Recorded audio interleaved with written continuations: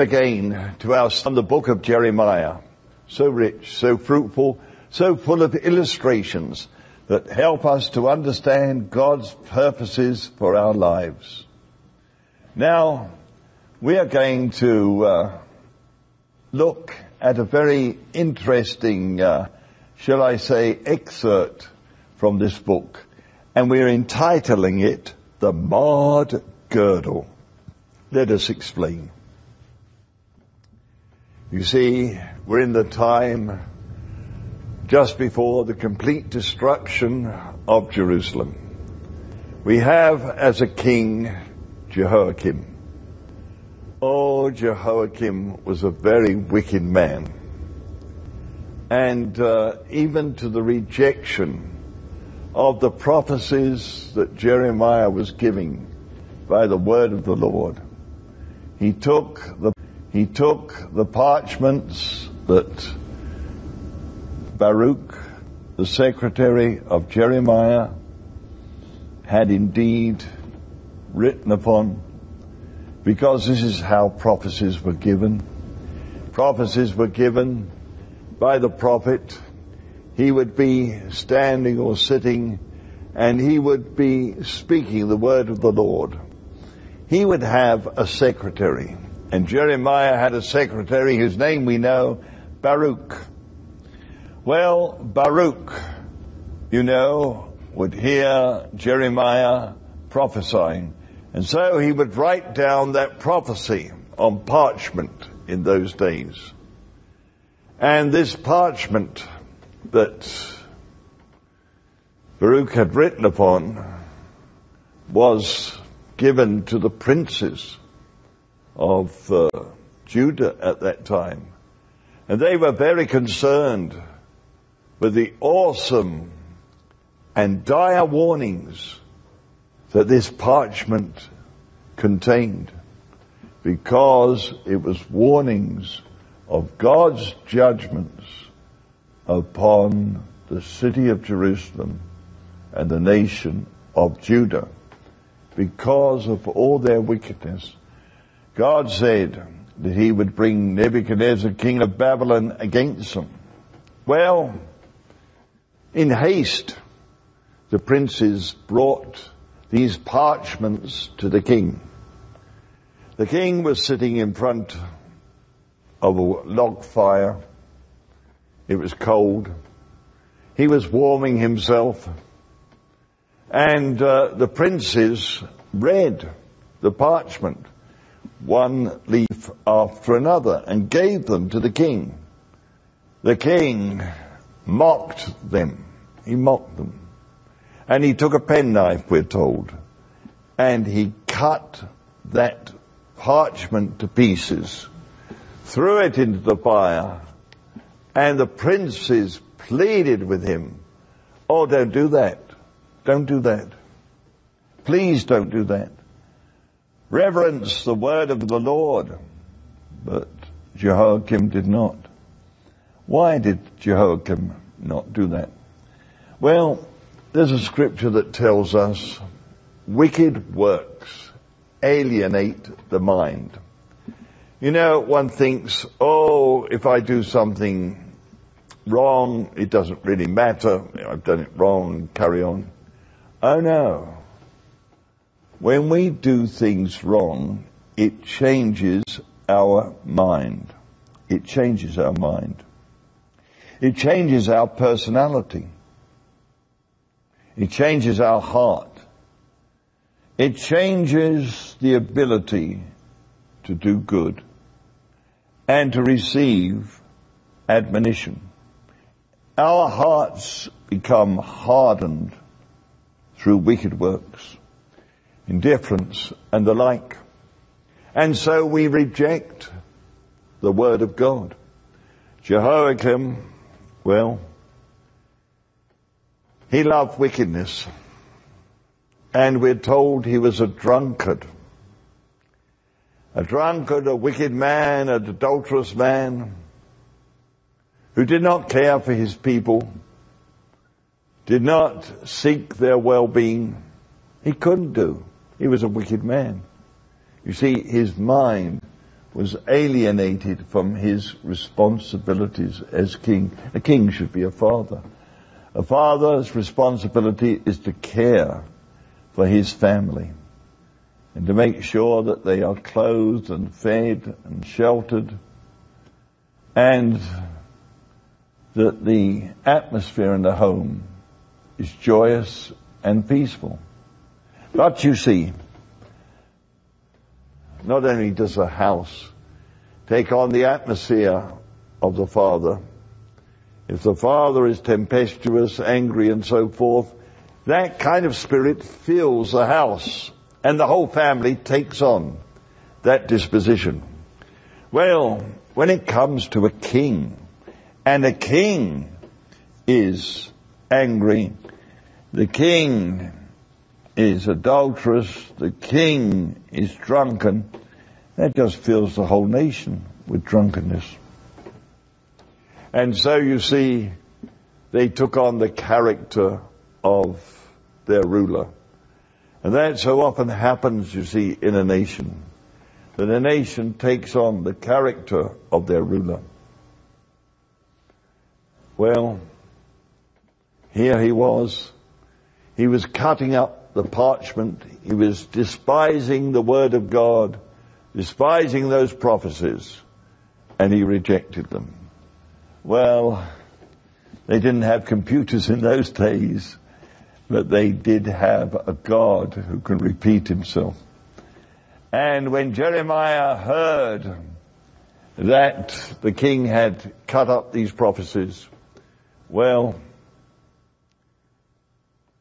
the anointing of God came upon Jeremiah, and those prophecies were repeated, taken down by Baruch, and conserved for us unto this very day. God is not mocked. Well, the king was so angry, with the prophecies, he wanted to take Jeremiah and Baruch captive. But God hid them. And that's a wonderful thing. God can hide us from trouble. We're told in the Psalms that God can hide us from the strife of tongues. Oh, sometimes people talk against us, and it can cause us great distress. But God can hide us from those tongues so that we don't hear them. We don't know what people are saying against us, and the result is we have peace and joy in our hearts. Well, for Jeremiah and Baruch, it was even more important because their lives were at stake.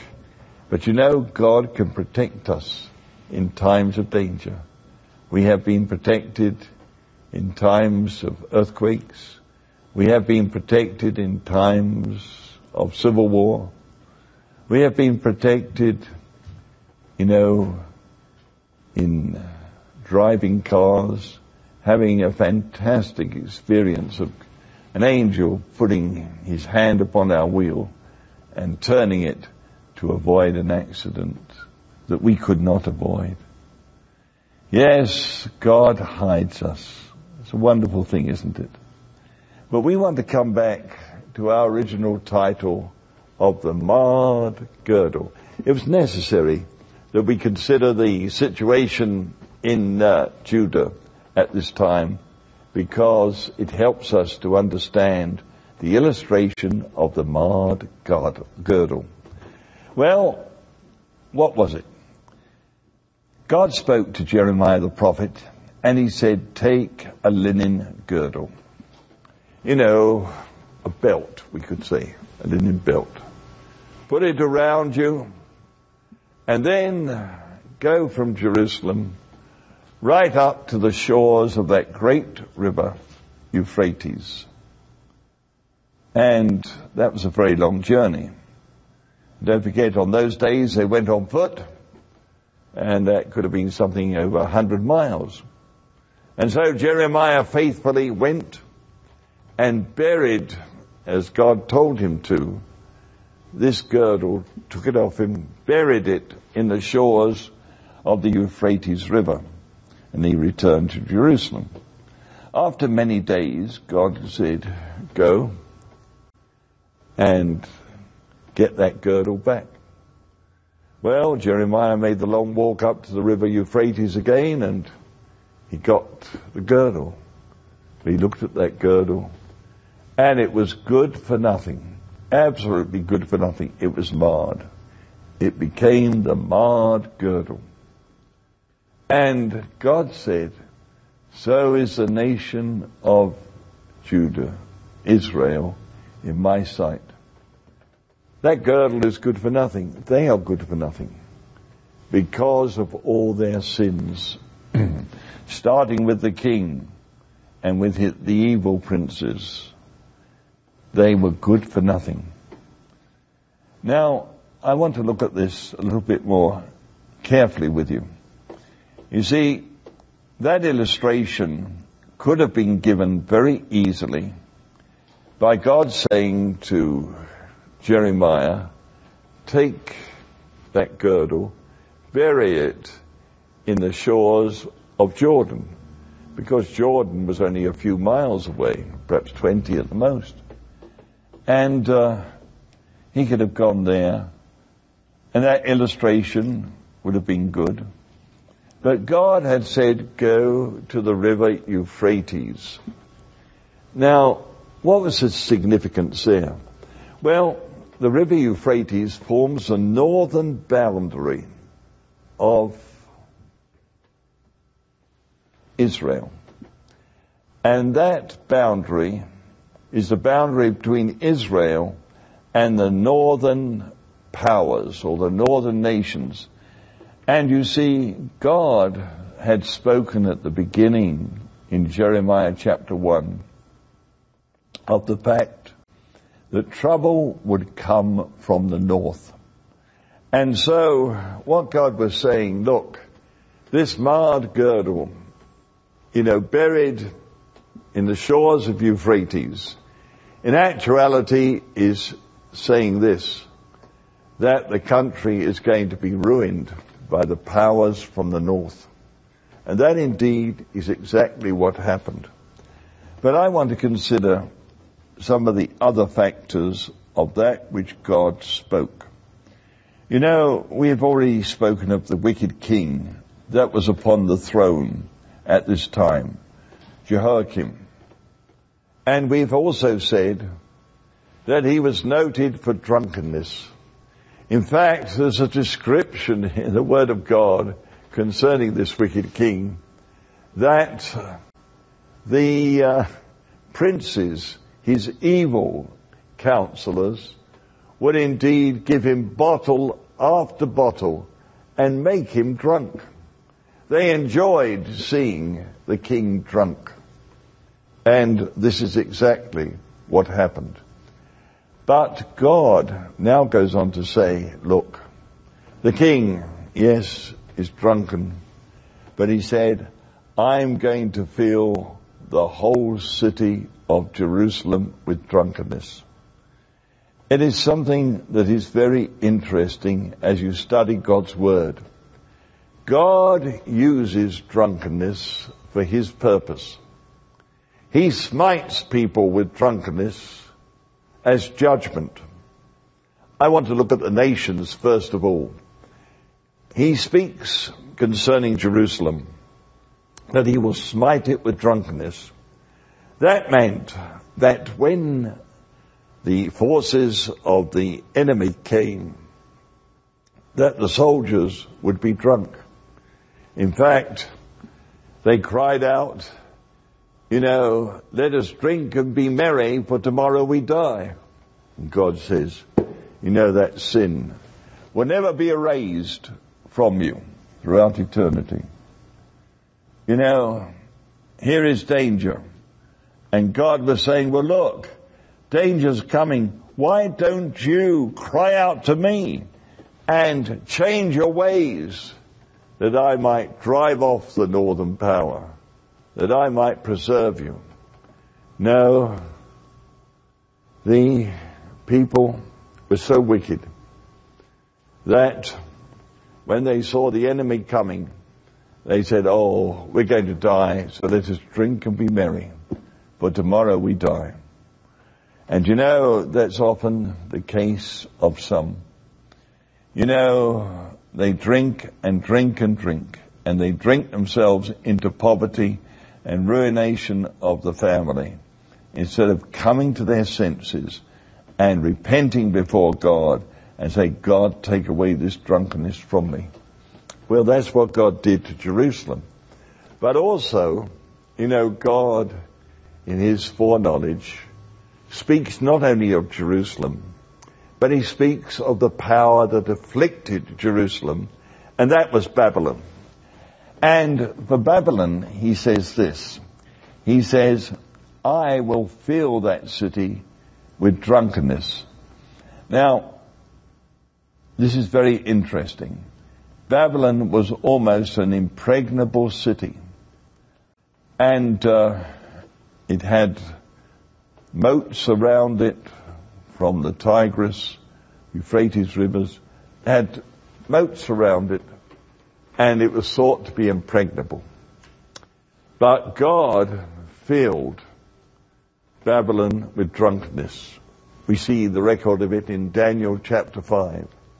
In Daniel chapter 5, we see the night before Babylon is taken, that the king, Belshazzar, is indeed having a great feast for 1,000 of his lords and ladies. And they were drinking, they were mocking the vessels of God.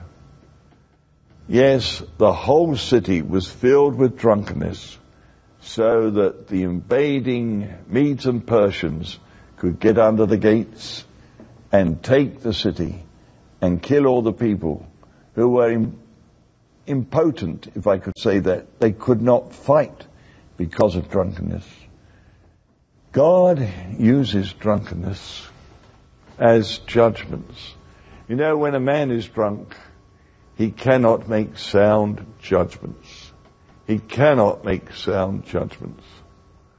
And, you know, this is one of the ways that God deals with people who have walked away from him and who have mocked him. He sends them to the tavern. And there in the tavern, they drink and drink, and they drink themselves into poverty. And so often, what happens, they come out of the tavern and they fight.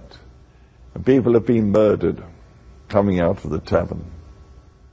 Yes, I've had such cases to deal with myself, that I've been phoned up, oh, so-and-so's murdered a person. And where did they murder them? Out of the tavern. Yes, from drunkenness there comes immorality. So often drugs. So often as they go down into homosexuality. Yes, from drunkenness springs many, many sins. Many heartaches. Oh, how many women do I know, wives do I know, who say my husband is a drunkard.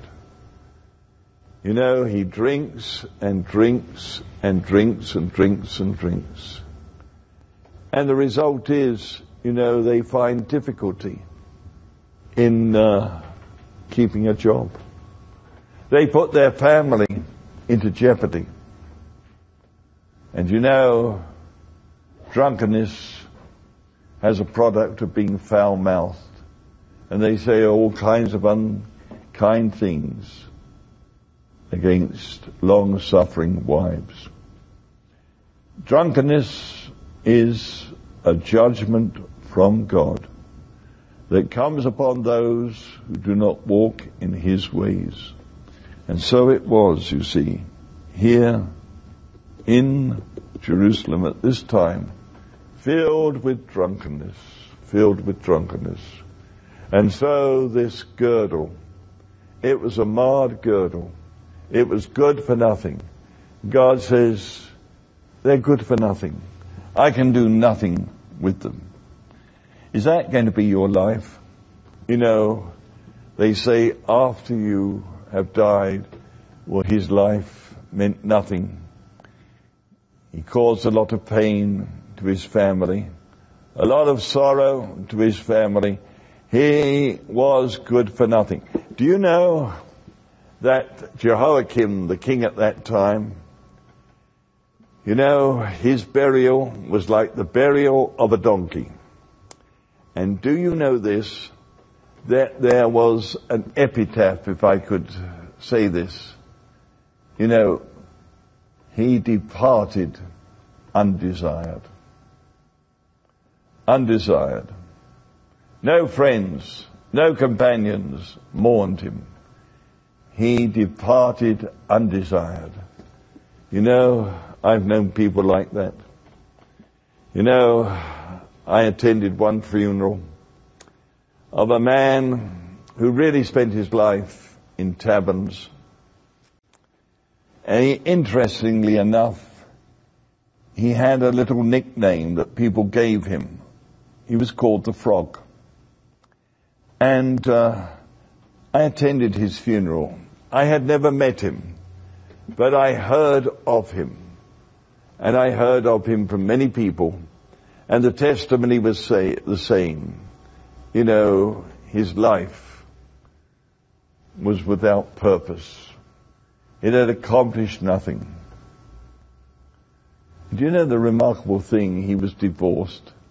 And yet his wife still loved him, but did not like him. You know, marriage is very binding. So often, even the most reprobate husbands are still loved by their wives, though not liked. Well, his wife loved him still, but they had been parted for so many years. But the funeral took place. And I attended the funeral. I was asked to attend the funeral. I attended the funeral. You know, I've been in many funerals. And here in this funeral home, when the funeral was taking place, I tell you this, there was a clammy atmosphere in that funeral home. You felt that's where the frog had gone down into. The clamminess of hell. You know, Peter calls it the mist of darkness. The mist of darkness.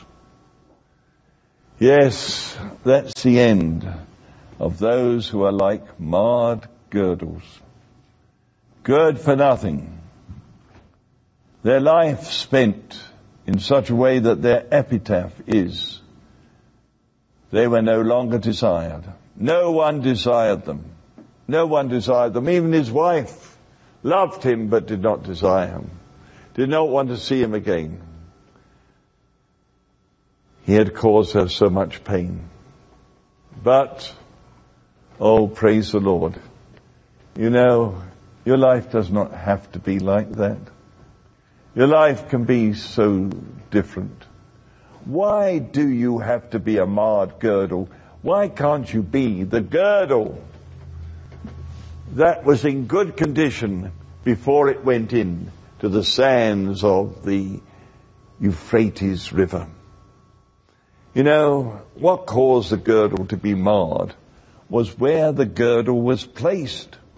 The girdle was perfectly sound before that. But it was where the girdle was placed that caused it to be marred, undesired, fit for nothing. You see, this is the problem. Where are you placed? You might have started life perfectly good, perfectly sound. You are a good girdle, a good girdle. You know, to do the purpose for which you were created. You're good. But then you go into a place that mars you. You join with people that are evil. And you know, one of the most favorite scriptures of my wife was this: evil companionship mars good manners. You see, where we are changes our disposition, changes our character. And I'm going to plead with you as we finish now. I'm going to plead with you. Consider your ways. Consider where you are, the environment in which you are at the moment. That will cause you to be corrupted. That will cause you to be marred. That was the problem with the girdle. The girdle was fine. It was where it was placed. That indeed ruined it. And I'm pleading with you as we, come to a close in this lesson. I'm pleading with you, consider your companions. What companions are they? Are they going to mar you? Or are they going to make you? Are they going to make you bitter, horrible, lead you into drunkenness? Or are they going to make you better? You see, the girdle, if it had not been placed there, would have been perfectly right. You perhaps are in a place that you should not be, and that place, the atmosphere of that place is going to mar you. I plead with you, consider this. The girdle was okay until it was placed in that ground. And maybe that can be your salvation in realizing where you are placed will determine your eternity. May God grant that you be surrounded by good people, good companionship, people who walk in the ways of God, people who will strengthen you and encourage you, that you will hit the mark of God's high calling for your life. God bless you.